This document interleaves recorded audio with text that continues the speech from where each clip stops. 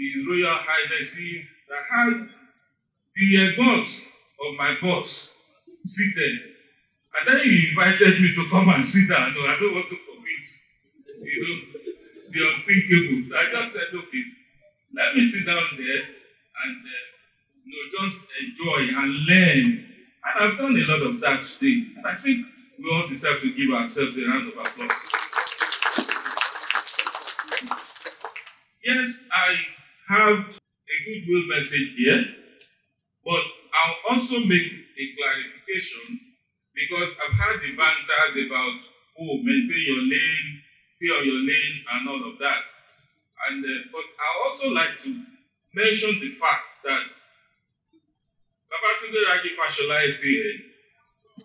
was very, very, very committed to scholarship, to research, and to documentation.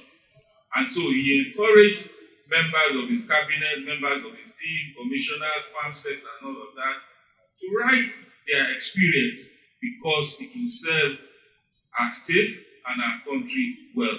So, Dr. Femi Olugbile is very much on track by writing and also being devoted to medicine.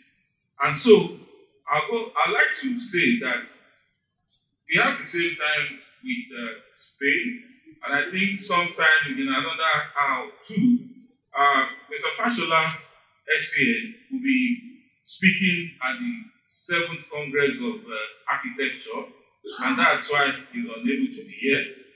And he took a commitment and kept reminding me who is representing me at the launch of the book of Dr. Olugbile. And it says something to the fact that Mr. Fashola recognizes the distinguished service of Dr. Olugbile, as indeed many of you who are seated here today. So that said, I'll just tiptoe through some of the highlights of his goodwill message. It says, distinguished ladies and gentlemen, it is with immense pleasure that I accepted to be at this event today as a special guest of honor. My delight is premised on the fact that I see this as a good opportunity to give honor to whom honor is due. And Dr. Femi Olugbile, by all standards, deserves all of our accolades and honor. But there are other equally important reasons why I felt this invitation must be honored. First of all, Dr. Olugbile had a truly illustrious public service career, during which he served, among others, as the Chief Medical Director, Lagos State Teaching Hospital, LASU, and Permanent Secretary, Lagos State Ministry of Health. And well beyond life as a public servant, Dr. Olugbile has continued to apply himself diligently, both in the areas of his specialty, mental health, and quite fascinatingly, as an author of 6 books, a newspaper columnist, and leading researcher to the service of humanity. It never ceases to amaze me how Dr. Olugbile balances these tasking engagements, as indeed many of the speakers here today have pointed out. But most importantly, I cannot forget the selfless service rendered by him in documenting the most modest endeavors of our team between 2007 and 2015.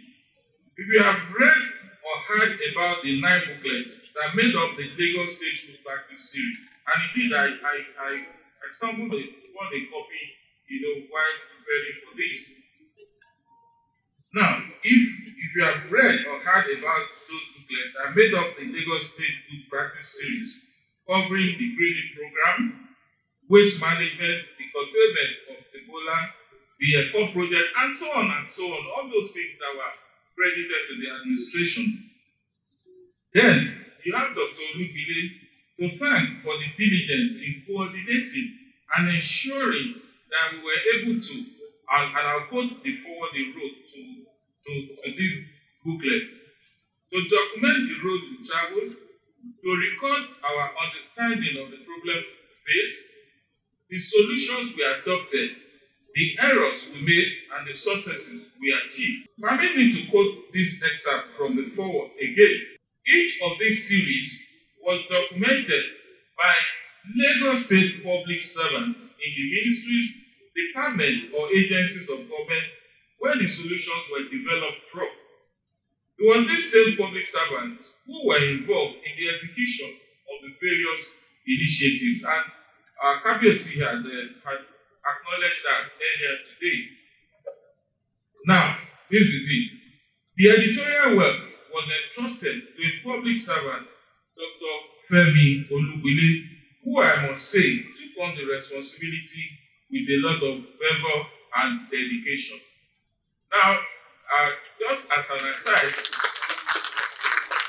when the former MD and a great senior in the journalism profession was talking repeatedly about, if he does this, this is the prescription, and I then remember that, could the thought of what could happen to me if Dr. Olugbile doesn't answer my frequent pestering for one soft copy or PDF copy of this or that, as soon as BRF requests for it, will it have compelled him to be answering me?